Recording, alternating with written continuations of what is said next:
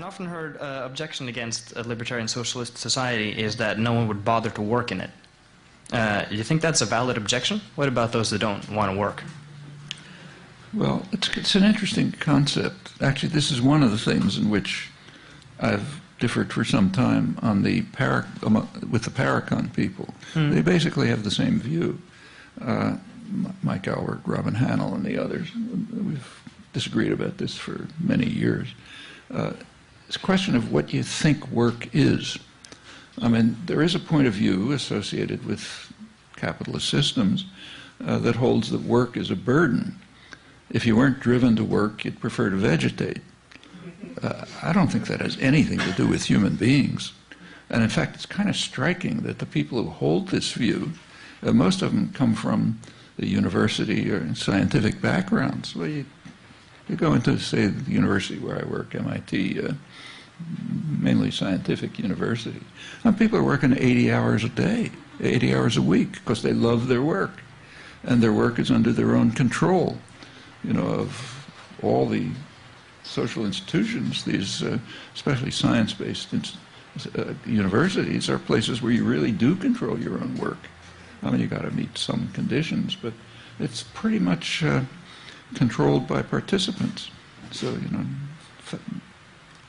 optimally and in fact often realistically. And under those conditions, people just want to work. They're carpenters who love what they're doing and can control it. They work all the time.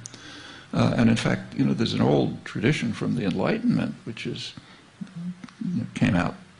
grew into classical liberalism and finally anarchism, which holds that work is should be one of the highest ideals of life. Creative work under your own control. And I think most people know that that's true. When you have an opportunity to do creative work under your own control, especially if it has some social purpose and so on, it's the best thing to do. It's a lot better than lying on a couch and watching a boring television program. So I just think it's it's a concept of work that comes out of capitalist ideology, which says people have to be driven to work. Actually, it's very interesting to watch the debates about this. It's debated in mainstream circles, not so much in these terms, but take a look at the debates about taxation of the wealthy. The standard argument against taxing the wealthy is, well, if you put high taxes on the wealthy, they're not going to do anything. And they're the ones who invest and make things happen and so on and so forth. Now, the people who press this most are economists. And sometimes it's almost comical. There was an article, one of the major journals, by a well-known Harvard economist, liberal economist, Greg Mankiw, wrote the major texts. And he argued, he said, look, you can't, he's kind of a liberal, he says you can't tax the rich because they're not going to do anything. And then there's no economic theory behind it or any other theory, but he gives an example of himself. He says, well, if I didn't have a high salary, I wouldn't do anything. You'd never get anyone in a university saying that except from an economics department. And that's because the ideology is so built in, they can't think. They can't look at the next office and see that the guy's in the lab all day because he loves what he's doing. Of course, people want to do meaningful work, especially if they can run it themselves. The Paracon position that I've disagreed with is they believe that remuneration ought to be proportional to input. The harder you work, the more you should be paid. But I think that's a very demeaning conception of not only of what work is, but what human beings are like. And I don't even think it's true. In fact, they themselves work very hard and they don't get paid for it. So are they different from other people?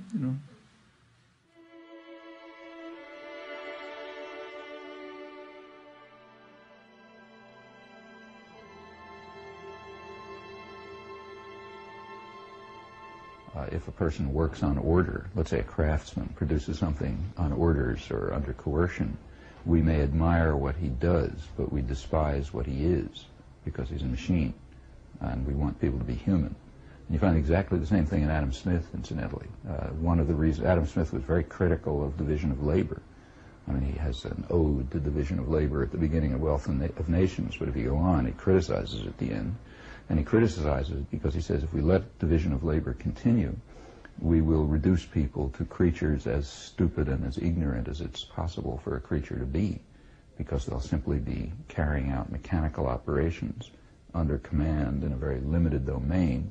And what you are, you know, your intelligence, your understanding, your human characteristics come from your capacity, from the options available to you to carry out independent, productive, creative activities, work included, maybe in free association with others because we're social beings, but not under external coercion. Marx himself was a complex figure. The early Marx, so you read the philosophical manuscripts and so on, you know, this is coming straight out of the French and German Romanticism. So the kinds of ideas you find expressed in Humboldt and in the more libertarian side of Rousseau himself was very split. But if you take the libertarian part of Rousseau, the Second Discourse on Inequality and Humboldt and so on, all of this that's the background in which Marx grew up. And if you read the philosophical and manuscripts of the early period, they're immersed in this. So his theory of alienation comes out of this. Coerced labor is alienating and counter to human nature. At the core of human nature, again, is a kind of what was later called by Bakunin an instinct for freedom. That is a need to become involved in free creative activity, free creative work. So for, say, Humboldt, one's work is sort of the core of one's existence. You want to be involved in creative, honest work in association with others, but voluntary association and not under external control. These things have mostly been forgotten. As the market systems of the 19th century developed, they eliminated all of this. They would have appalled Adam Smith, no doubt, you know, the market systems that developed, because they, when you get to people like, say, Malthus and Ricardo and so on, the conception of human beings as freely creative, active people with intrinsic rights due to their nature disappears, and people become nothing more. They have no values other than what they can sell on the market, their labor power.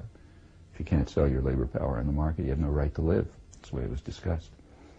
Because there's nothing to a human being other than what can be attained by sale of labor power within a market system under what become basically totalitarian structures, corporate structures, and so on. So the modern extensions of classical liberalism are very anti-libertarian. And the ideologies change, and you know, the intellectuals change, and so on. So this tradition has pretty much been, well, if not wiped out, at least marginalized. But it's there, and it certainly can be revived. It stayed alive, for example, in the anarchist tradition, and in parts of the libertarian left. In the United States, you find traces of it as late as, real traces, as late as people like John Dewey, who probably didn't know any of these things, but just came out of it from another source and, you know, reached the same point in his conception of democracy as of value because it opens the opportunities for people to freely liberate themselves, as they must do. It's their sort of core in essence.